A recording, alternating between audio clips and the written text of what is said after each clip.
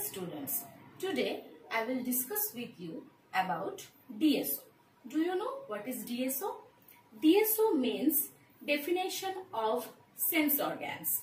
You know, all of you know that we have 5 sense organs, that is eyes, ears, nose, tongue and skin.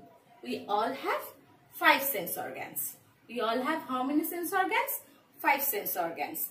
We all are able to learn, understand and enjoy all the things around us because of our sense organs. Okay. So, see the first one. What is this? Eye. How many eyes do you have? Can you tell me how many eyes do you have?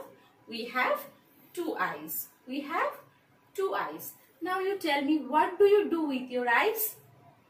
We see with our eyes. We can see with our eyes. Now ears. How many ears do you have? We have 2 ears. How many ears? 2 ears. What do you do with your ears? We can hear with our ears. Next, nose. How many nose do you have? We have only 1 nose. Only 1 nose. What do you do with our nose? We can smell with our nose. Next, this is tongue. How many tongue do you have? We have only 1 tongue. What is the color of your tongue? The color of our tongue is pink. What do you do with our tongue? We can taste the food with our tongue. And the last, this is our skin. Skin is our largest sense organ. Do you know that? Skin is our largest sense organ. What do you do with our skin? We can feel the touch with our skin.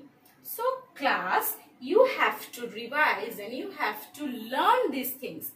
DSO is an oral subject. DSO is an oral subject. So no need to write anything. Yes, if you want to draw, you can draw the 5 sense organs pictures. Okay, thank you.